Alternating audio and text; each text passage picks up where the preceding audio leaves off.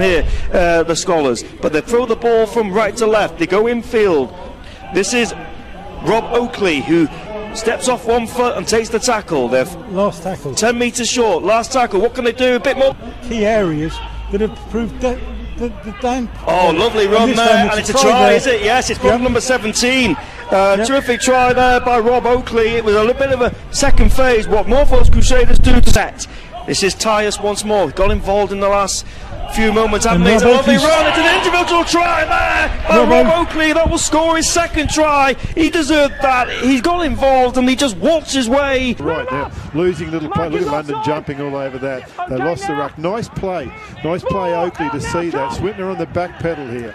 They are indeed. Oakley with a run. Here now is Meadows. Meadows gets it to Sam. The no-look pass does. You want him to open his hips and go looking for the player that was out the back.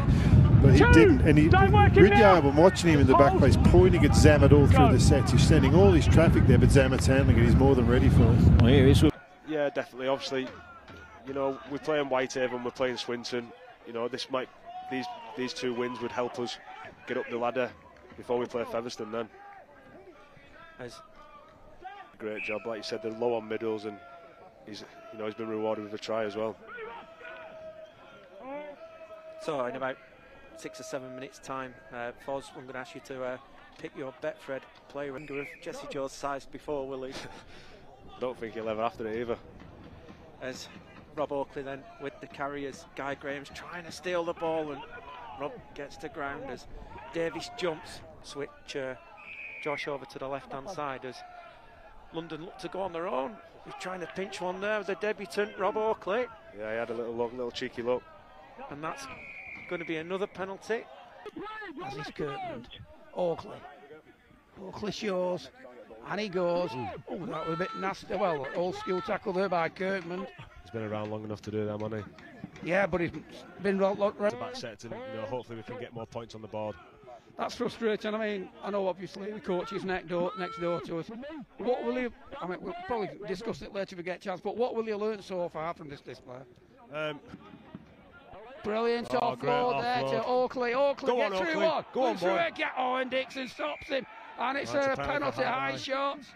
And I think he's just got a cross, looking for runners. The ball comes out the back door. How he managed to get that out, I do not know, but he did manage to offload it. And eventually, John Davis comes in and wraps up the London player on the ruck. Connor Jones in there. As London now get to the 40-metre line. That's good yardage work from London. They've managed to make some good metres there. And Scholars, though, in attack, and they are showing some nice stuff. They've thrown this ball out wide, and they're trying to create... So they're looking here to get an attacking end to the set. A couple of metres away. When Swindon are scrambling, they're doing it well. What can... Because they're keeping London out of their own 40, which is not 2. He's put right on the money as now. A couple of good carries already for the Broncos. Newcastle 36-0 up now against Oldham. As clear dummy by Jimmy there. Miskey probably could have breached this defence, Matty. Yeah, definitely. I think it's quite early. Team B. And World Cup later this year for Wales. Six more and weighed by the referee. A set restart. This is Callum Hazard now.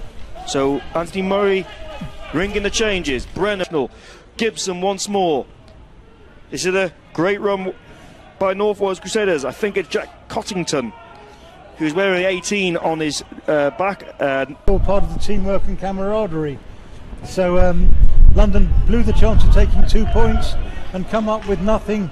We're now in stoppage time at the end of the first half, of which I imagine... Northwales Crusaders have got some room. Has he got the pace to go all the way? Don't think he has. But the pressure has been eased, if you like, and it was a great interception by Ben Morris. He's been good. They can score tries. They've just got to stop making mistakes.